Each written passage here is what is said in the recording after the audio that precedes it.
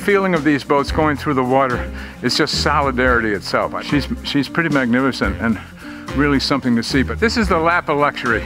Serious blue water. Go anywhere in the world with this puppy. The varnish work is just brilliant. This is a true yachtsman's yacht. This is just elegant. Just magnificent. Everything is just super, super nice down here. This is like walking into Tiffany's, isn't it? Hi there, this is Captain Q and my old sailing buddy Randy. Join us as we travel hither and yon as we look for some great deals on classic boats and learn a little with each one. Hey, Captain! Oh, Randy. I see the shoes. Oh, how can you see my shoes? And the pants. What? There you are. Okay, buddy. I was just looking at this boat. This is a really nice boat right here. You know what this is? I know it's a Hinckley of some kind. This is a Hinckley 42.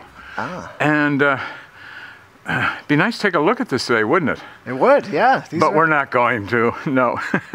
Sorry. But we are going to use this as a bit of a stablemate, if you will, for another boat. Okay. A little Harbor 42. Oh. Interestingly enough, our friend Ted Hood, and we've talked about Teddy, haven't we? Oh, yeah. Yeah. And what boats did we like of his before? Oh, we love the Little Harbor 46. Yeah. We love Firefly. So we're going to look at a 1990 42, and this is a limited edition boat. You know, so many boats we see, they produce 30, 40, 50, 100 of them.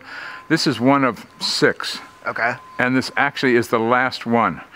And the unique thing about this boat, aside from Ted's design and concept for wetted surface and sailing capability, is that this is really designed for somebody who wants to be a solo sailor and just do everything by themselves, and they're going to do it the best way I like. What do I like to do the most?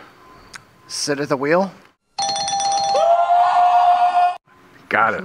I have this wonderful comparison of 2 boats, 2 different designers. On my left side, we have Blue Hawk, a 42-foot Ted Hood designed fiberglass boat built in 1990.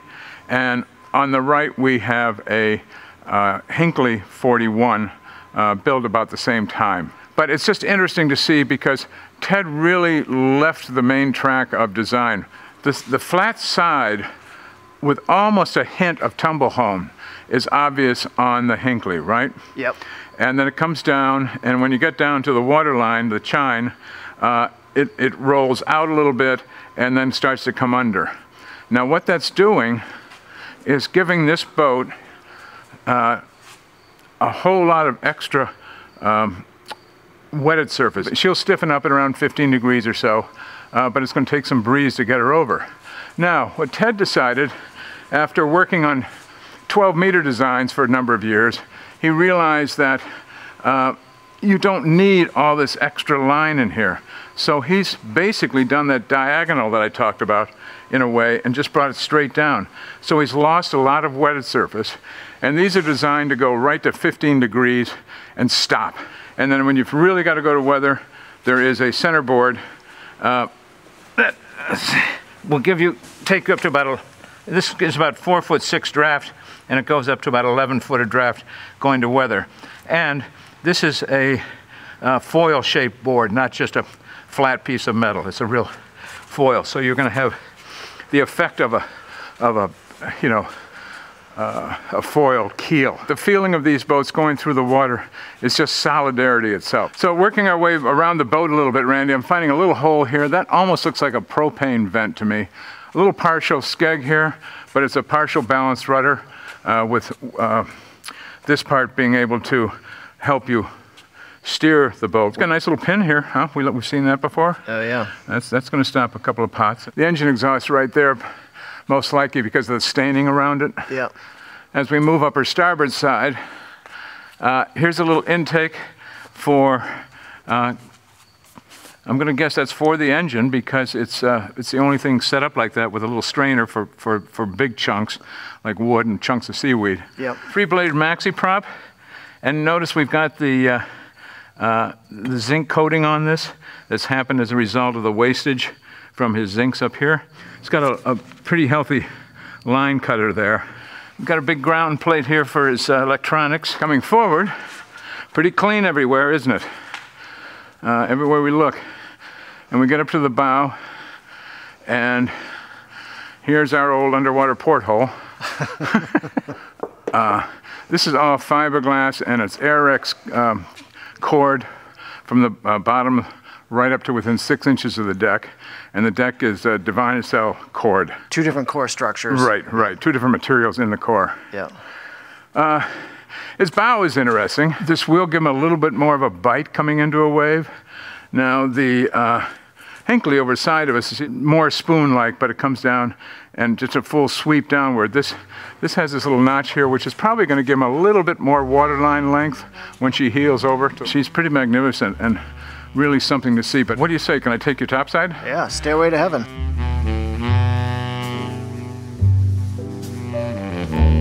Hey, Randy. Hey. Come on and join Sea Dog and me up here. This is the lap of luxury. You know, we spoke to the broker on this boat, and he's a gentleman who's almost as mature as the captain here.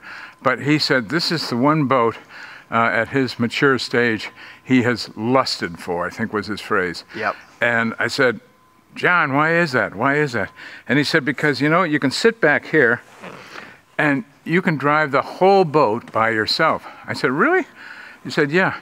He said, you've got electric outhauls for the in-mast furling main. Yep, so the outhaul pulls the furled main out. The outhaul will pull it right out to the end of the boom. Okay. And I don't have to go in because those buttons are right here. And you can see where they come up out of the deck. There's a couple of, there's a messenger in the one, and there's another line here that'll be for the jib sheet itself. So I haul that out, and the mainsail comes all the way out to the end of the boom. And then I'm gonna crack off the sheet a little bit, so I'll head off and fill the main. Got the roller furling right here, so you can let that out, and then when you want to take it back in, you'll use this and crank it right back in. These are 2-speed winches, bearing 32s, and if you want to tack, you just throw the line off on that side, wrap it around here, and then here's your trim buttons. Something else I see about, especially Hood's boats, always sticks with me, is the way he designs his cockpits for comfort. This is a little mini couch effect, so right here, you're kind of sitting back, this catches you down low, but you're very comfortable. He does leave a space here for, you know, to sit on the rail if you want to really do hard driving and watch that Jenny. Pretty comfortable too. It's wonderfully balanced hull design. A couple of fingers on this beautiful wheel. Everything is beautiful on this boat. Just, I mean, this is like walking into Tiffany's. Don't you just love it? Love what? Tiffany's. Say I'm sailing along on this particular starboard tack, and I'm looking up at the jib, and it looks like I really want to pull that fair lead for the jib aft. Well, there's a number on the track up there, and it's going to be probably something like, you know, 22. So we'll move the car on the other side, not while it's under load, but on the other side to 22. Then when we tack the boat, it'll be right where we want it. And then as we're sailing along on the port tack, this side, I will kindly, well, since I'm here by myself, I'll just go put this on autopilot, walk up to the port side, adjust that car to number 22, and be ready for the next tack and have the sail just the way I want it. Set tees here, again with a little couch effect at the back end. Gives me plenty of leg room, and I'm not even, I could fall asleep here. He's slick. The steering system is all Edson, this beautiful Edson wheel and drive and so forth. The throttle and gear mechanism is right here, and I believe this is all in one. So you've got, you know, like the other Morse style, where you push it forward, push it further forward, and you go faster and faster, back, go reverse, and nice so and on. simple, yeah. Engine instrumentation, all under glass, and almost 8 inches Ritchie compass, and this is huge, with big, bold, white numbers. It has a B&G navigation system with the Hydra system down here. Here's a control panel for that down below, and right underneath your foot there, Randy, you'll find your ab builder. No, bicep builder. The varnish work and on this boat is just brilliant. There's an ice box. There's a place for the water to drain out. Put a couple of sodas up there. Propane. That is where the drain hole was. And that's where the drain hole was. Yeah, exactly. Wow. We've got a bilge pump handle. I like that way that's stored. That's nice and efficient. It is, isn't it? There's 2 of them. Just in case. And I don't know that there's a second bilge pump up here, but I think it's in case you drop one over the side. Let's see what they gave us on the other side.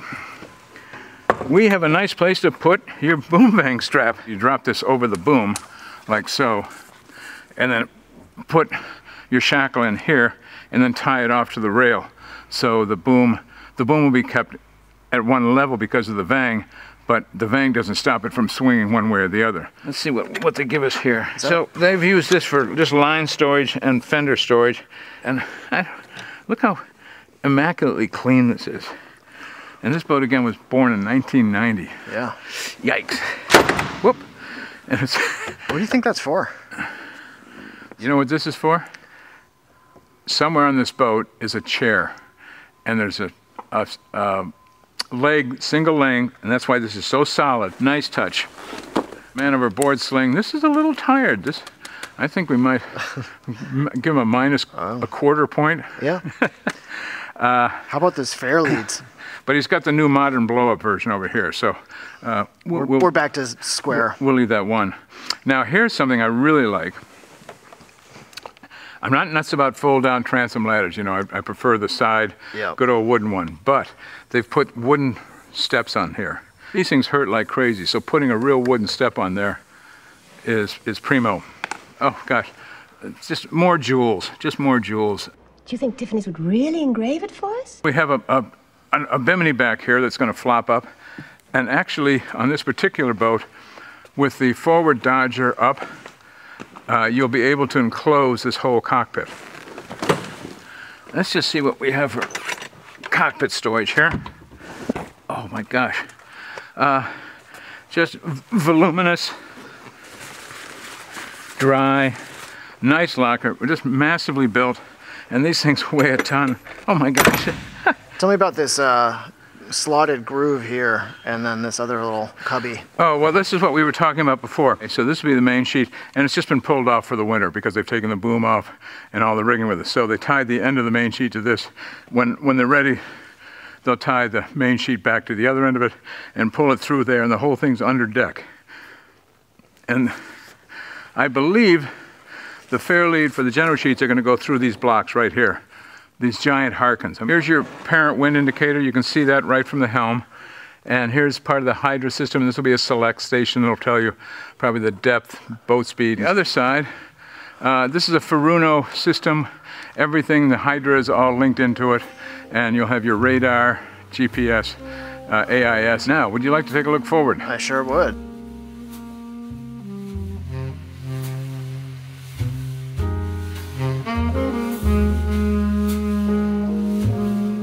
Everything on board here is stainless on the deck.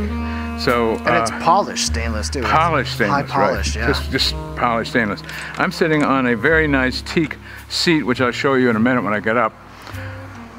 We have the anchor set up on a Maxwell. What are we going to call that today? This week it's a capstan. 2 nice cleats. The fair leads for them. The chocks are just massive.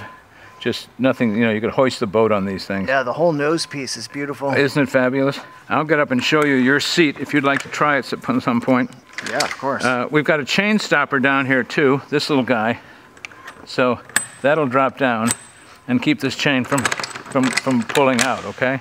Big stainless double rollers with a phenolic of some sort roller under there to catch a slightly different anchor there, I'm not certain. And the one on the front there, what is that? It's a Bruce. This is another chain hawsepipe? Yeah, that's certainly what it looks like, but I'm not certain. We'll have to look below and see what feeds down to that, okay? And we'll do that by checking this hatch. I think this is open. There we go. So, this is your crew quarters, Randy. Remember we said you could have this? Yeah. I might even get a pillow. You see the end of this pipe down here that we're talking about a minute ago, and that's just feeding line coming down. You could feed just line going into that one. Okay. Not for chain, just for rope. Well, it's got the cap on it like it's for a chain.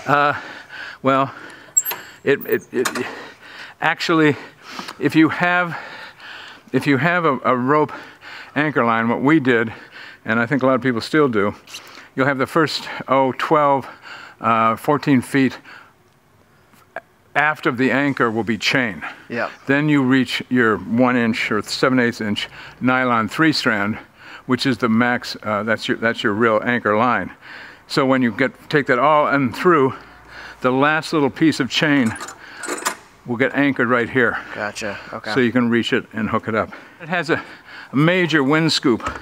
These things, the size and the shape of these, really move air. Here we've got our chain plate for the interstitial, and if you want to carry a double head rig, you can carry it on the boat. Also, we're standing on beautiful teak, and this is teak we've seen before. It's all been fastened from above because we can see the bungs. Not one bung has any rust showing out of it. Do you like these combings? Oh yeah. Is that gorgeous? Well, it's a tow rail. I do like these tow rails. Aren't these tow rails gorgeous? The stanchions I love. Look at the big ball on the top here. Yeah. You know, if you put your hand on that, some of the ones that come on boats now, you're gonna go right through your palm. We have a lovely boat hook here. We've not seen a custom boat hook mount like this. Is that handsome? Yeah. Look at that, all set up. It's a piece Go of right through, and you're getting nervous, aren't you, with me? Look at that, I've never seen a head like that. That's been fabricated, and it has a matching little seat for it. Tell me about the stainless hatches. Those are all hood fabrications, I believe, because all the ports are as well, and they're just solid. They all have 4 dogs to them, which are the levers below decks that will lock it in place. And this little track right here is for a Dodger. Sea Dog wants to head below. All right. All right. So do I. Follow us. And here's something I like too. There's so many things you like on these boats. It's so easy. Look at this railing. Now, I might even call this handicapped equip, right? But you come out of the cockpit and you'll have a Dodger standing up here somewhere, and I won't pull it all the way up. And you can grab that and kind of work around it, but when you get up here, there's not much to grab onto. So this has been fabricated in here, and I like this a whole lot. That's a great arrangement. Now I'm going below. All right. Now you can follow me. Let's do it. Brandy. Hey. It's like being in an old Herreshoff built boat with the white and against the teak trim and so forth, except it's brand new. This is a really comfortable settee right now. I've got a couple cushions behind me. Nice storage. Look at it. Look at the varnish everywhere. The ceilings on here are painted. The paint finish on here is right up there at the top of the list. These are hood ports, and Ted had those fabricated and designed originally because he couldn't find anybody that designed a port that would cant out and let water drain off the bottom part of the outside of the port light. Finish on the overhead here. Everything is just super nice down here. All the cushions, as usual, as we peel these back, and Velcro noise out, and little latches. Now, here's a chain plate for you. How do you like that? Oh, yeah. Is that massive? And that's just for the lower. Yeah. So I'm sure what we have on the upper, let's see if we can take a peek at that for the fun of it. Oh, that's even bigger. This boat is a myriad of details. So Randy, this is a really comfortable seating area and entertainment area in the boat. You've got dinner being prepared over there. You've got a nice, this is I don't know, is this an 8-foot couch? It looks really long. And beautiful storage. Handrails. We like handrails on boats, don't we? Seems like there's a handrail every 2 feet.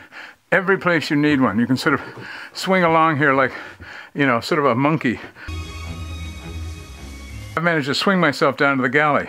Stainless sink, a really nice deep one here, number 1. It's filled with a strainer for your seawater, and your, this is a little strainer for your freshwater filter.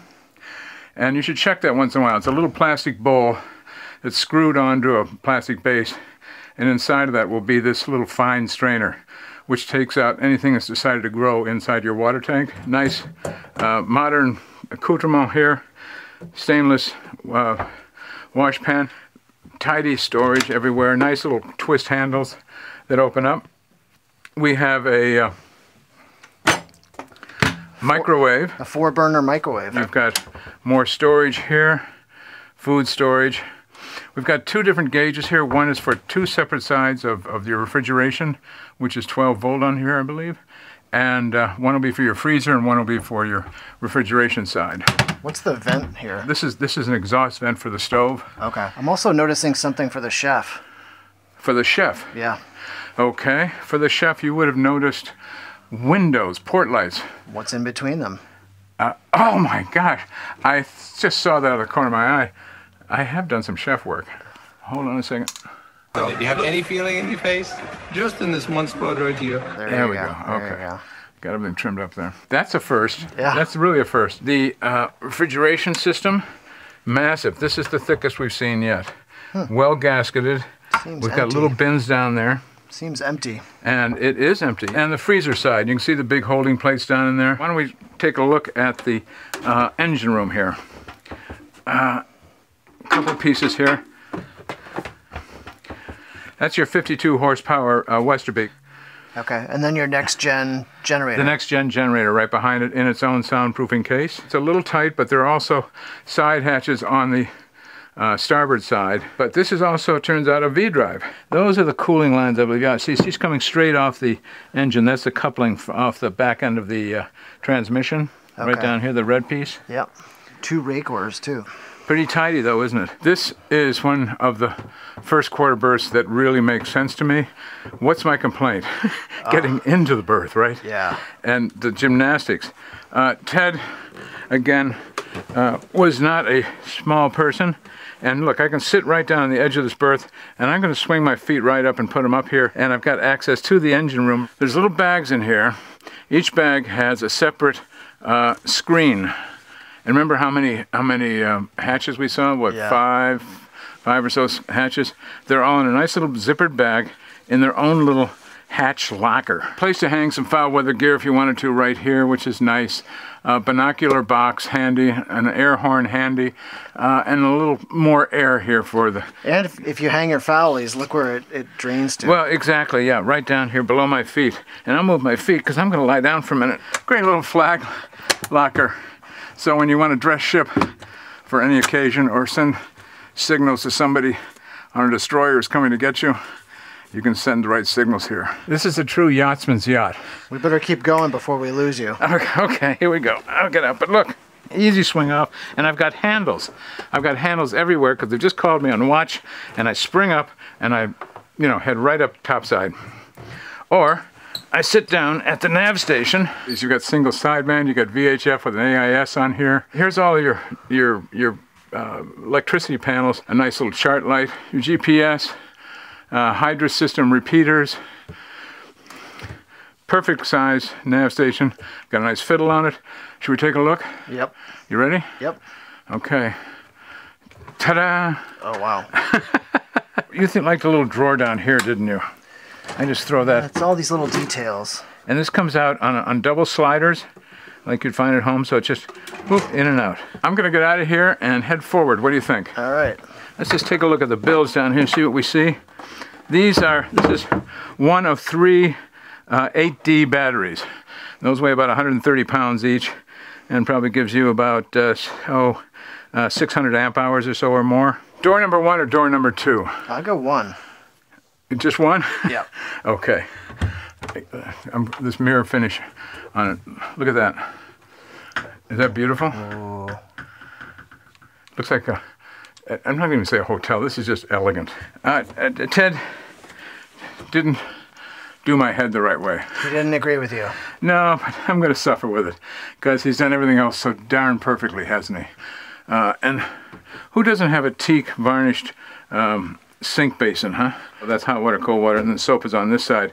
Now, you also have in here your handheld shower. It's going to clip into this piece up here. But the nice thing about it, too, it can also be used as a... Oh, a bidet. Yep. Yeah, you have it right handy down here for the head and so forth. For anybody that just needs to tidy up a little more completely without maybe having a whole shower. Nice touch. That's pretty great for a long offshore passage. It is. Right? It is. It really is. You've got a double shelf arrangement here, and it's all behind the slanted mirror. But I'll see you later.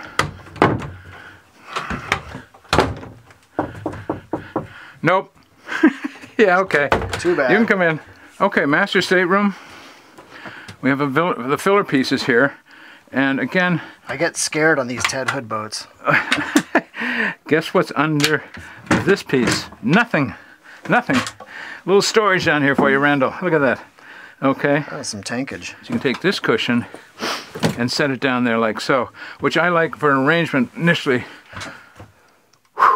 Yeah, putting your boots on and stuff. I'm also noticing the headroom throughout here. There's a lot of headroom. Yeah, especially in the V-berth. Ted was tall, and the V-berth area are big. Lockers, big hanging lockers. Look at this. I mean, what would you say the headroom is here? Like 6'5"? Oh, where am I? Yeah, 6'5", maybe right under, yeah. without being under the hatch itself. And of course, you have little privacy covers. How do you like that? I like that, yeah. It's all cedar lined. Why not? A nice dry locker for your dry goods. Just tons of locker space again to go offshore. And they've got additional storage here. Oh, you know what? Uh-oh. I found the emergency drawer. Oh my gosh.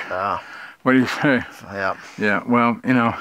Now, one thing. Oh, the pillow comes flying in. Before I go to pillow, you got to check this out. Oh. That's that's the all-time biggest, I think. We've seen bigger, but... Oh, really? Well, I mean, look, yeah. This goes to my feet, right to the top of my head, so I can be perfectly coiffed and perfectly, you know... Like today. Ready to go. Yes, exactly. Now, I'm going to just flip into this berth, the heel of my shoes, dry as a bone, and get comfy. This is so much easier if I could do this without my microphone. Randy, can we arrange that sometime? Nope. But I like this coziness, and I'm sitting in a boat that, oh, what does this weigh? Gosh, 27,000 pounds, I think, and about 11,000 in lead. I might be off a little bit on those numbers, but I'll let you think about those numbers while you take a little snooze. Thanks for joining me on this 1990 Hood Little Harbor boat. Hey, I was talking to you. Too bad. Hey, Randy! Oh, hey, oh!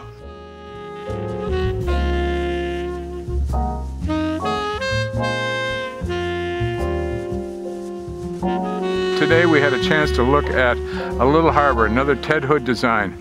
And we're really been entranced by Ted's work and the design concepts. And today we learned a lot about the delta function of the design of the underbody on the boat.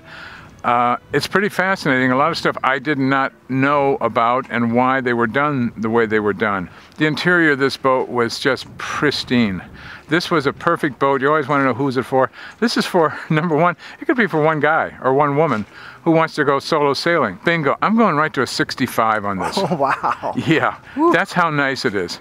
That whole boat was so nice from stem to stern. You like it better than Firefly? Oh, I knew you were going to do that to me. It's another Ted Hood design. I know. Okay, realistically now we have to do this. I got to do this. I got to look in the mirror and say, realistically, Captain, what boat can you... And I have to say I'd probably go with this boat. Yeah. Yeah, the 42. Firefly was fabulous. If I could gather some of the old crew, Firefly might win the bet, but that's it. What do we give her? 65. 65. I'm sticking with that all day long. All right. Thanks for watching.